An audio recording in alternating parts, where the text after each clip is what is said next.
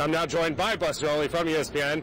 Buster, how did they get in this situation, and what do they do now? Well, they stopped hitting, and I'm sure since you're here in Detroit, there were times during the course of the regular season where you saw them go through periods like this, but it doesn't look like they're facing overwhelming pitching. They do seem to have been overcome by their own anxiety and their anxiousness at the plate. Now, in the offseason, it was all about boosting this lineup, and then the trade deadline, they got Anibal Sanchez. That paid off last night. What does this mean now? Well, they have to get different parts of the lineup going, and in particular, I mean, let's face it, Prince Fielder, who's struggling, and Miguel Cabrera, 3 for 19 for those two guys. Johnny Peralta, they got to get going, all the different support groups. It's been a collapse that actually reminds you a lot of what happened with the Yankees. In fact, when Jim Leyland was talking after Game 3 and he was saying, you know, I feel like our pitching's pretty good and we're not getting blown out, I had Joe Girardi's voice in my head just from a week before. We'll see if they can turn it around. Now, does it surprise you what's happened in the World Series? Because in the ALCS, they weren't hitting, but they were overshadowed by the Yankees.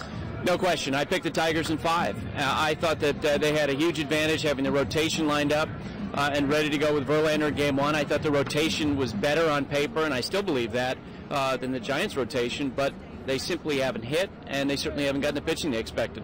Now, what does Leyland say? Can you say anything, or just is it go get him? Well, he told us today he's actually going to meet with his team, and you know he doesn't meet with his players a lot, but he said, look, it's not failure if you strike out. It's not failure if you make an out. He would not be saying those things and making a point if he didn't think that these guys weren't putting a lot of pressure on themselves when they come to the plate. So is champagne going to pop in the San Francisco clubhouse tonight? Every single prediction I've made from the beginning of the year to now has been wrong. So I really don't have a feel for it. If you're the Giants and you look at it individually, you get Max Scherzer, who's throwing the ball great in Game 4. If you get that one, you get Verlander, Game 5, and you can sort of paint a journey. But like Leland said, they got to start hitting. Matt Cain, Giants couldn't ask for a better guy in the mound. What do you see from him tonight? It's interesting because in talking with scouts, they say that his stuff right now is not as good as it's been in the past, that his stuff is flat. He doesn't have a good breaking ball. There's some suspicion that his arm's tired, maybe he's nursing an injury. But what we saw with Madison Bumgarner, it seemed like if you throw 89 miles an hour down the middle of the plate, it's no guarantee the Tigers are going to hit. All right, Buster, I thank you very much.